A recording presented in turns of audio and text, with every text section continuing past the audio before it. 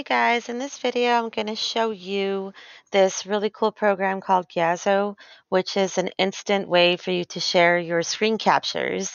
And this is to help you with your research and your projects.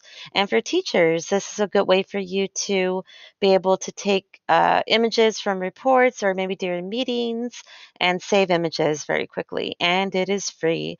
So you're going to go to gyazo.com and you're going to download it. So there's the download one, and you install it the way you would install any kind of software. And it's going to put those shortcuts on your screen that look like this.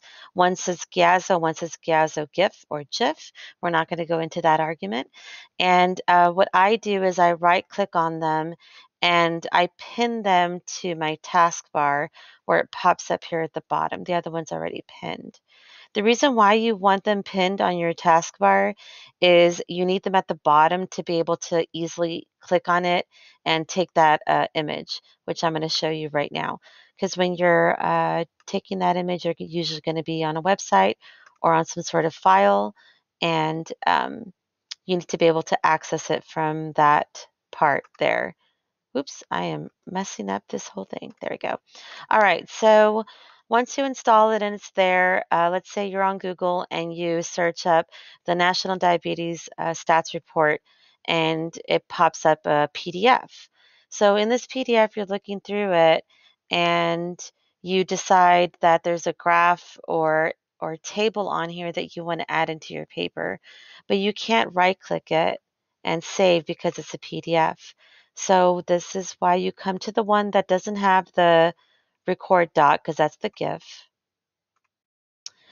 So you go to this, the one that says Gyazo, and you literally just click on it, and it's going to have a crossbar that says capture image, and this is what you use to align it with, and you just click and drag, and you take that picture. So it's going to take that picture, and it's going to open it up for you right away on the program. And from here, you can instantly right click and save that image, save it wherever you want to, name it, so you could find it easily. I already saved it, so I'm not going to save it again. And there are some options to edit and do things up here, but I believe you have to pay for that. So that's not what you really need to do. So then, in your Google document, you can go to Insert Image, upload it from your computer. I named it Test Save. There it is. And boom, it's there. So it is really easy. And what I really also like about Gyazo, if you click over here on this icon, it saves all of your images that you capture immediately. And you can even make folders over here and dump things into folders and organize your images. So this is a big game changer for researching. Now, remember, this was taken from another source.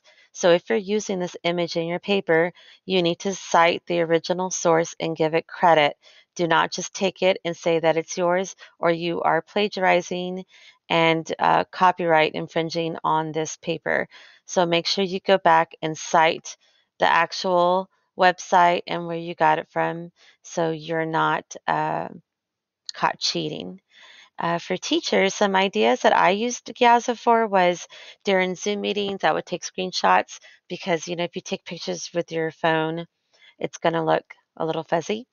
I did it for grades. I've done it for everything. So even if you look at my Gyazo images, I take screenshots of reports from the library so I can show you what kids have books do.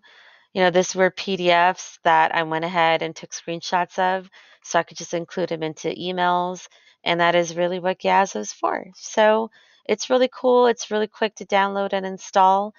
So if you have any questions, don't forget that we do have a library website through Hillcrest. If you click on library, the website is here, and you can find my contact information and all the different socials to leave me a message or you know where to find me.